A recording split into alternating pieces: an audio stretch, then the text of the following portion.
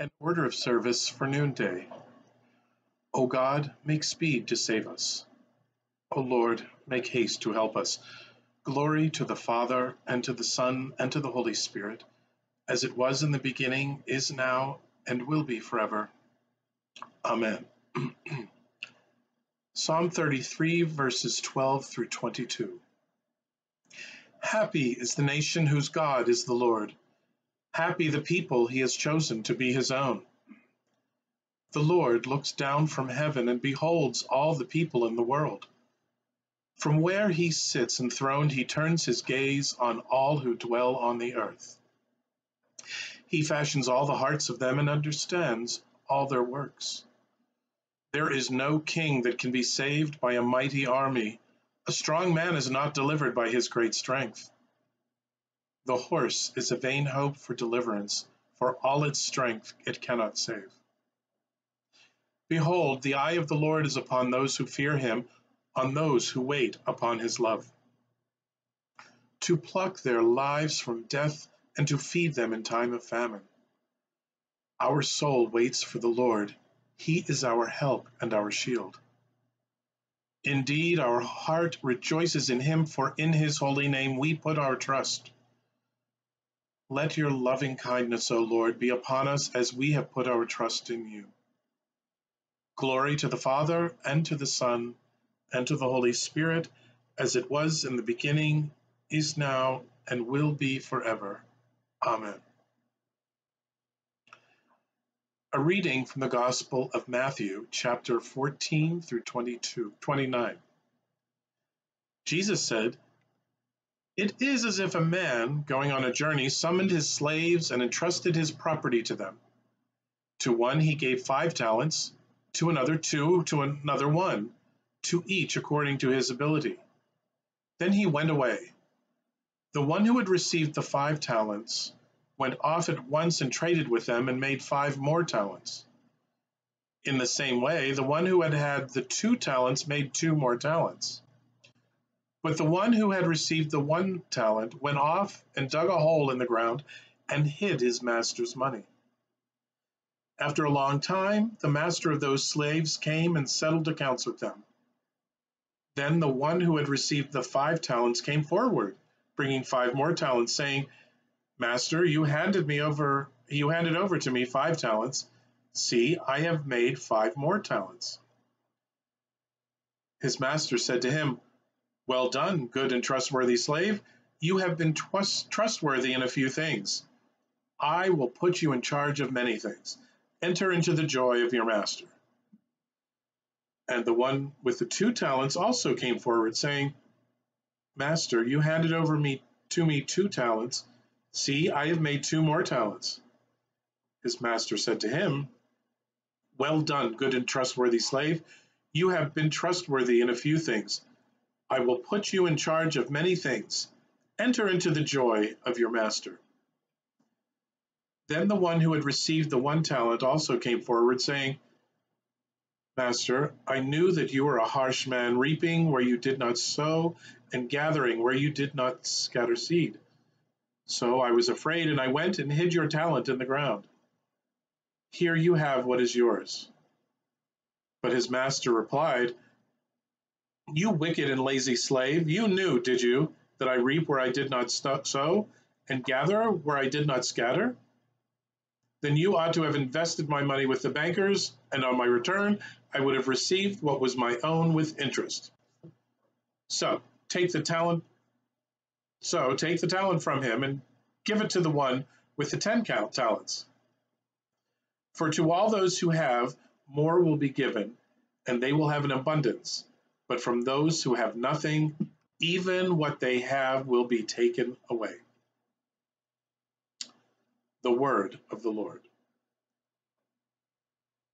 Today, the Church commemorates King Kamehameha and Queen Emma of Hawaii. Within a year of ascending the throne in 1855, the 20-year-old King Kamehameha IV and his bride Emma Rook embarked on the path of altruism and unassuming humility for which they have been revered by their people. The year before, Honolulu, and especially its native Hawaiians, had been horribly afflicted by smallpox. The people, accustomed to a royalty which ruled with pomp and power, were confronted instead by a king and queen who went about with notebook in hand, soliciting from rich and poor the funds to build a hospital. Queen's Hospital, named for Emma, is now the largest civilian hospital in Hawaii. In 1860, the King and Queen petitioned the Bishop of Oxford to send missionaries to establish the Anglican Church in Hawaii. The King's interest came through a boyhood tour of England where he had seen, in the stately beauty of Anglican liturgy, a quality that seemed attuned to the gentle beauty of the Hawaiian spirit. England responded by sending the Right Reverend Thomas N. Staley and two priests.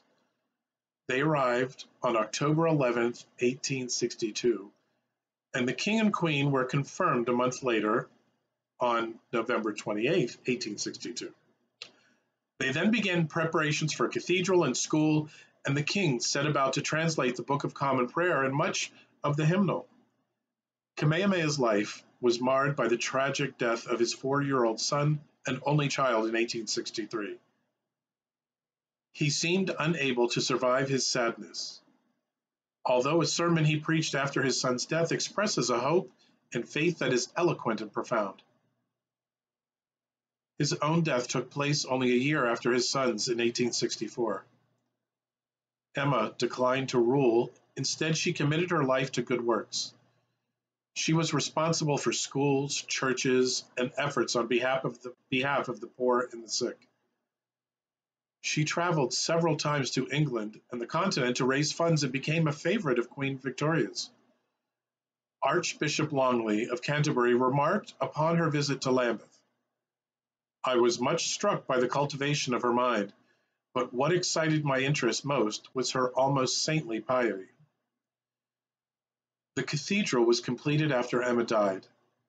It was named St. Andrew's, in memory of the king who died on that saint's day. Among the Hawaiian people, Emma is still referred to as our beloved queen. Lord, have mercy. Christ, have mercy. Lord, have mercy. Our Father, who art in heaven, hallowed be thy name. Thy kingdom come, thy will be done on earth as it is in heaven. Give us this daily bread, and forgive us our trespasses, as we forgive those who trespass against us. And lead us not into temptation, but deliver us from evil. Lord, hear our prayer, and let our cry come to you. Let us pray. Accept, O Lord, our thanks and praise for all that you have done for us. We thank you for the splendor of the whole creation, for the beauty of this world, for the wonder of life, and for the mystery of love. We thank you for the blessing of family and friends, and for the loving care which surrounds us on every side. We thank you for setting us at tasks which demand our best efforts, and for leading us to accomplishments which satisfy and delight us. We thank you also for those disappointments and failures that lead us to acknowledge our dependence on you alone. Above all, we thank you for your Son, Jesus Christ, for the truth of his word and the example of his life, for his steadfast obedience by which he overcame temptation, for his dying through which he overcame death, and for his rising to life again, in which we are raised to the life of your kingdom. Grant us the gift of your Spirit that we may know Christ and make him known, and through him at all times and in all places may give thanks to you in all things. Amen. O sovereign God, who raised up King Kamehameha IV and Queen Emma to be rulers in Hawaii, and inspired and enabled them to be diligent in good works for the welfare of their people and the good of your church. Receive our thanks for their witness to the gospel, and grant that we with them may attain to the crown of glory that never fades away. Through Jesus Christ, our Savior and Redeemer, who with you and the Holy Spirit lives and reigns one God forever and ever. Amen. Let us bless the Lord. Thanks be to God.